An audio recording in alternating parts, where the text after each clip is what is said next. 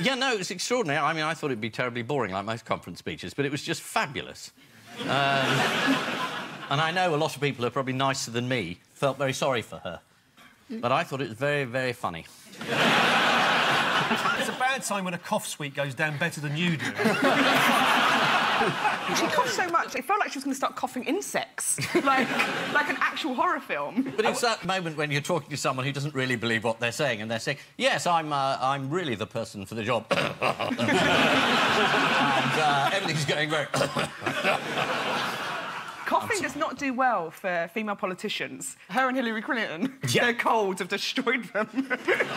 Well, Ian Duncan Smith used to cough a lot. Do you remember? He was another successful Tory leader. He never had it that bad, though. No, you don't think so? No, it was a sort of much lower-level cough-based problem. Theresa May took it to... I mean, she weaponised. That was quite incredible. I can't believe you didn't feel any sympathy for her at all.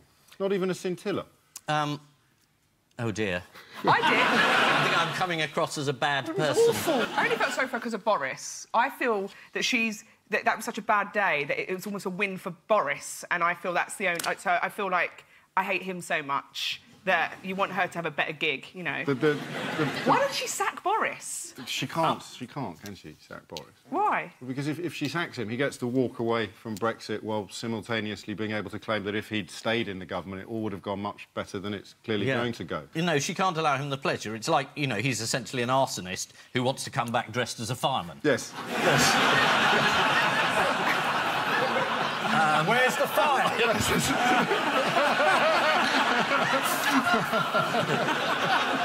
There was one of her... I mean, she's been accused of being robotic, so one of the Conservative backbenchers today was making the rounds in the TV studio saying she's made of very strong metal, which I thought was...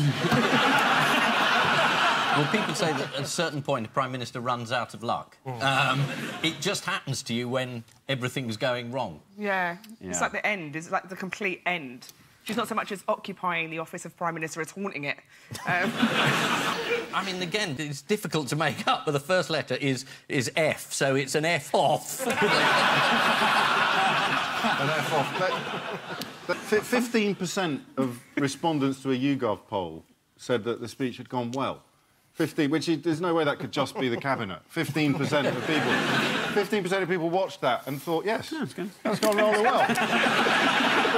Which makes you wonder what it would take to lower that number from 15%. She could have stood there and melted like the witch at the end of The Wizard of Oz. She still 12% think it went rather well. She's a puddle on the floor. 10% still think it's gone rather well. It's 15%. Are you sure that isn't just members of the Labour Party?